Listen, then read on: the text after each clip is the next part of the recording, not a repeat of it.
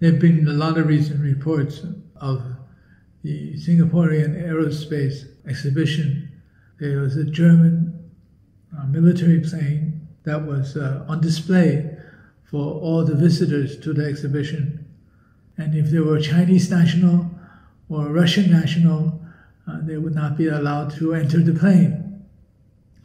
Now this is really getting a little weird, because a few days later, the exhibitors had to make a public announcement to say that, oh, there's no restriction on nationality of visitors.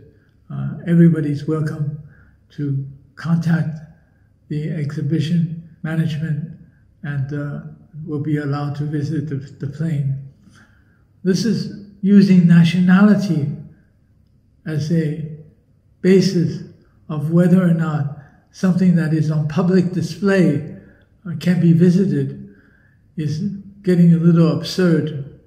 I think this is a reflection of how the Western countries, in this case Germany, there is such a distorted vision or a distorted view of what the Chinese nationals are like, what Chinese is all about. Of course, all Russians as well, that they would actually do something like this until it became very clear that this is so absurd and it's very damaging to their reputation. I think this is a continuation of what had started nearly a decade ago of China bashing. Let's leave the Russian question aside. But from the Chinese side, we started with Donald Trump, trade war against China, starting with imposing all kinds of tariffs on Chinese products, which eventually actually hurt the American consumer, followed by a technology war against China. So trade war, technology war, with restrictions on Huawei, restrictions on all these Chinese technology companies, and then followed now by a financial war.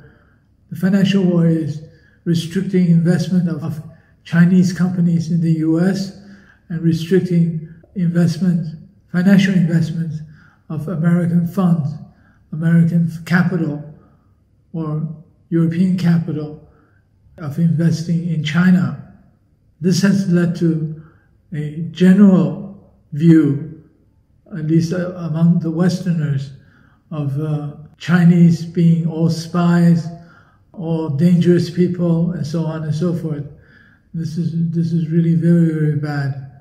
Those of us who live here in China see the Chinese people as being very friendly people, very positive energy exhibited, and it exudes now self-confidence.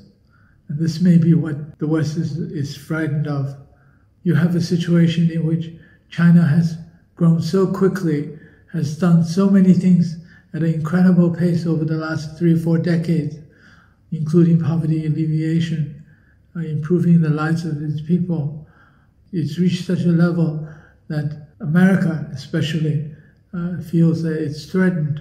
So instead of trying to improve its own governance, improve its own technology, improve its own manufacturing, improve the lives of its own people, it tries to suppress or bash the Chinese.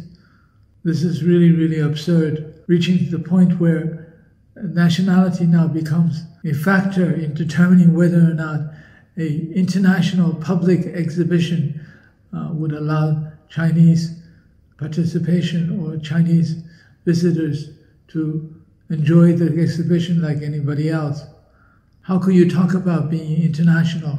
How can you talk about free trade? How can you talk about friendly relations among nations when things get this ridiculous? And this is really quite sad, I'm afraid.